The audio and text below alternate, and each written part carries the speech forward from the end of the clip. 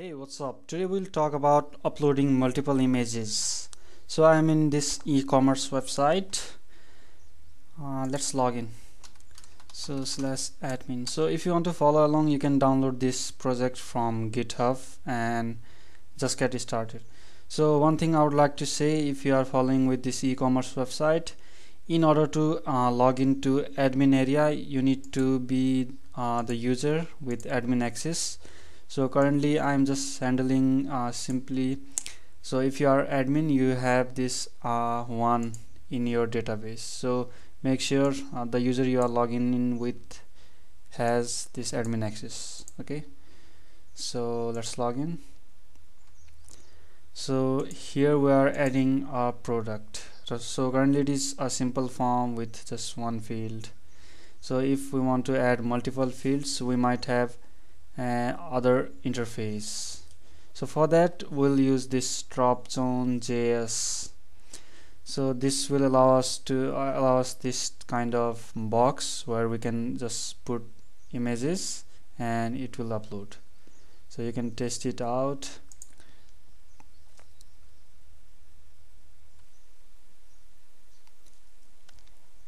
Okay, you can test here. So I have some images.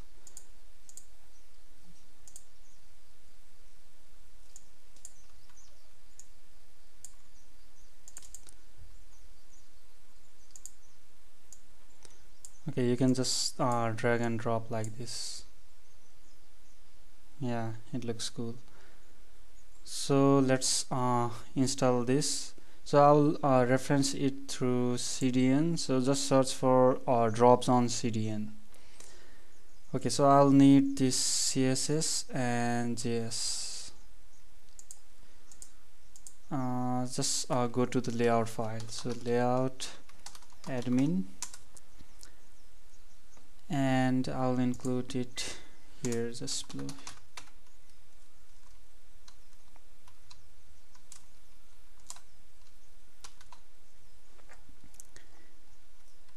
Similarly, let's grab this JS and just include it here after jQuery.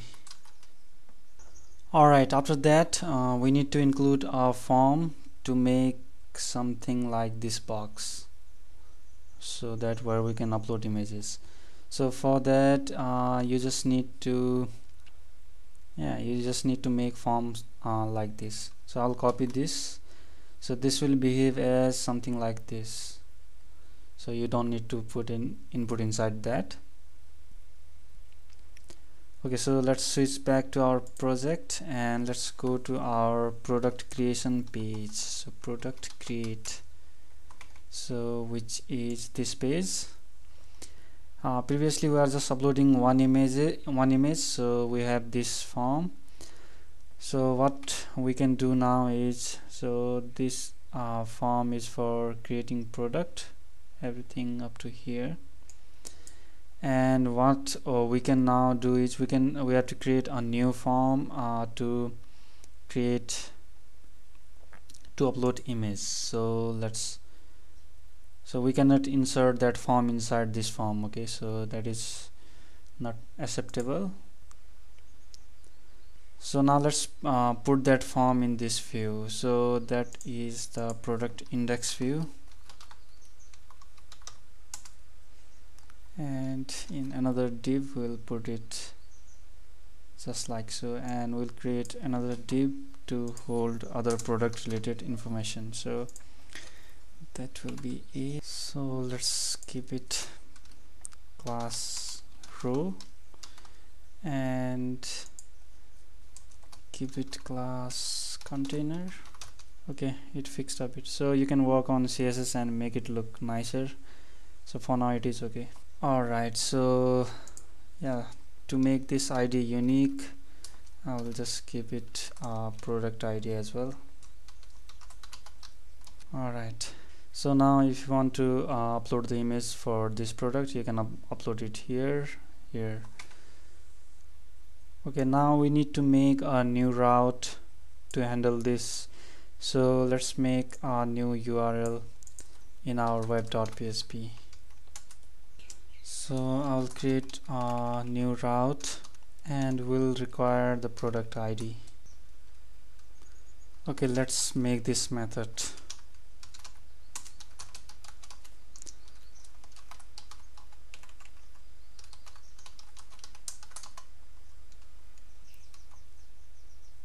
Let's return working on upload, and let's update this method as well, so which will be product, and see if it is working, and let's upload for this.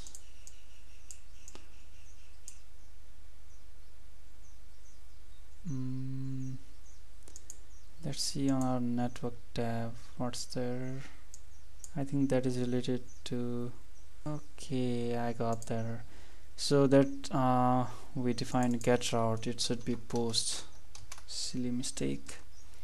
Let's make it above the resources. So another might be, let's close everything else. Let's go to index, product index.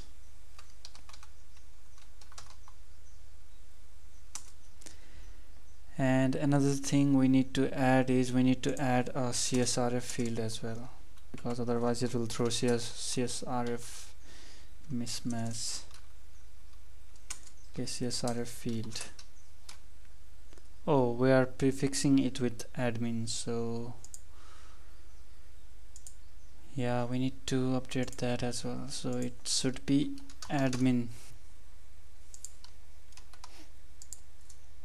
/admin.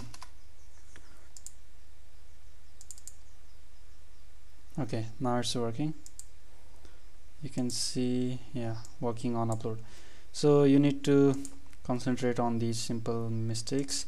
So in real life I will give the route name and reference the route name here. That will be much safer and easier. Alright, so now we are sending the correct request. So if we upload 4 images, it will send 4 AJAX requests. So for that, so here we need to get file. So these will be similar to these methods, like simple file upload. So I'll just copy for reference.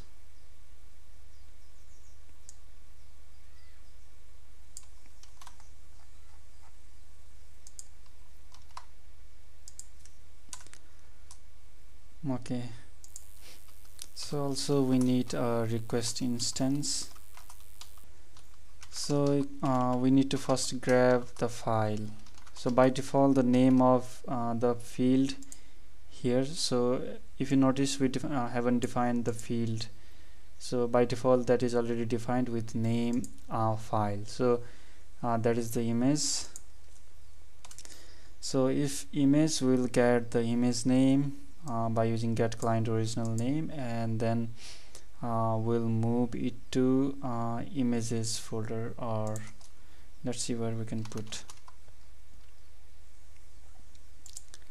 So public images, yeah, let's put it there. So we'll move it to images, and yeah, we'll supply the image name. And first we'll find the product.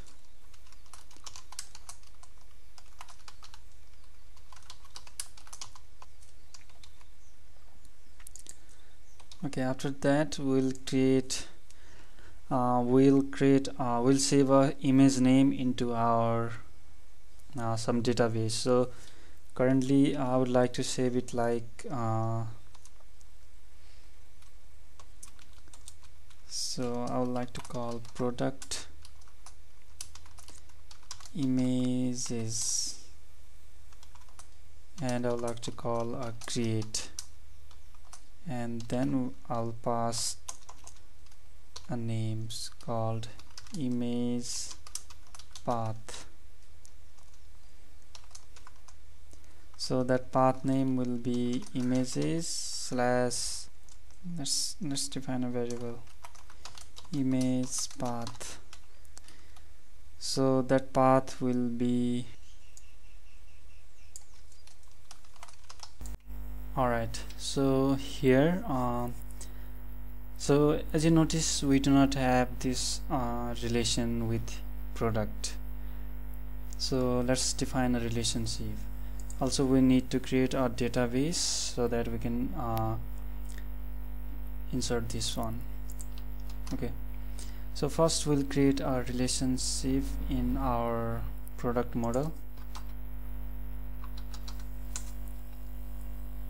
as many, so that need to be created. We do not have it currently. Create this model product image. So let's switch to terminal and let's create one PHP artisan make model product image, and let's create a migration as well.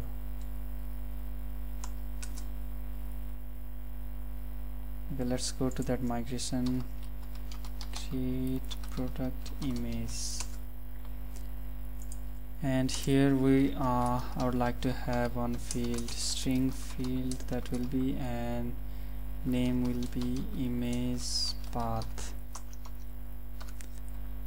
So that will be this image path.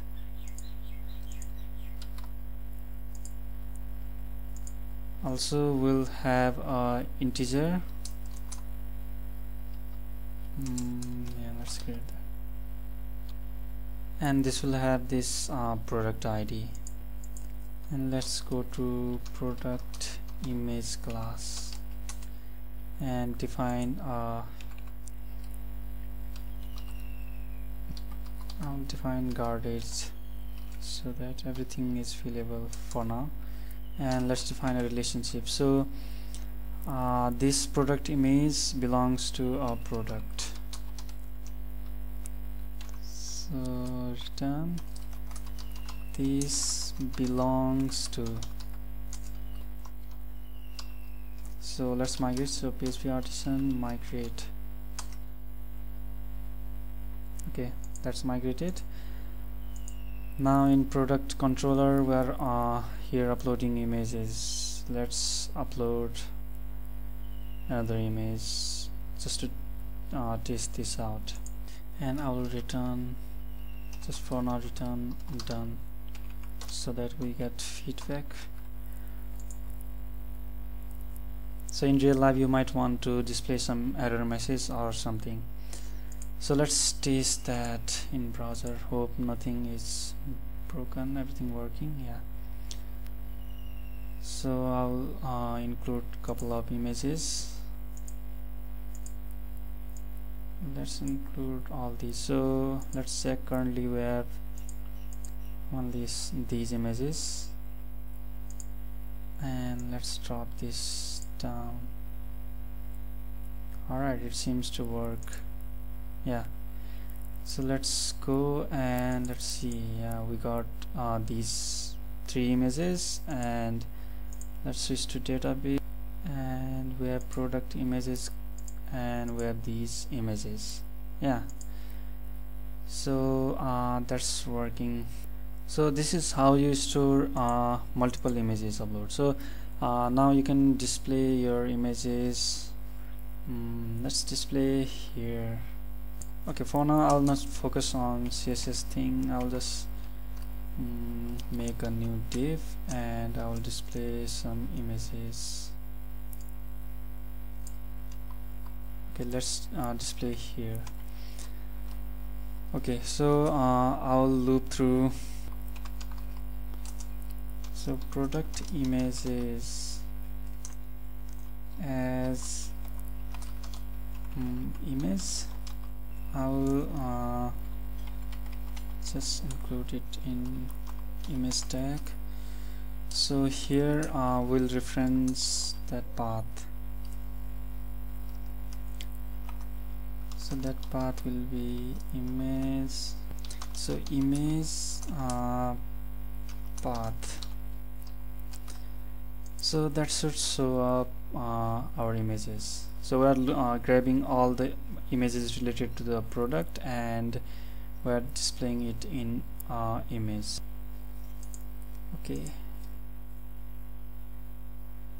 Okay, that is because in while saving we are using the public path, so that might work in web server, but so slash images and image name. Alright, so let's delete everything. Okay, now let's upload all of these. Okay, everything uploaded. Let's refresh. Yeah, we can see images this time. Yeah, not big. Yeah, you can use CSS and make this look nicer. Like for now I will just include a style here. Style max width equals to 100 pixel or something like that. Yeah, okay. Yeah, for now that is totally fine. So another thing, to make a file name, image name just unique, you can just concatenate it with current time, have the time stamp in front of image name. Yeah, that might be another option, so that it will not collide with another. So let's upload the image for this as well. So let's make sure we saved everything. Yeah, so let's upload just this image for one. Let's refresh. Alright, so that's working. So similarly you can display it on front end as well. So process is similar. You just need to you just need to put this code in your front end, so everything will be working.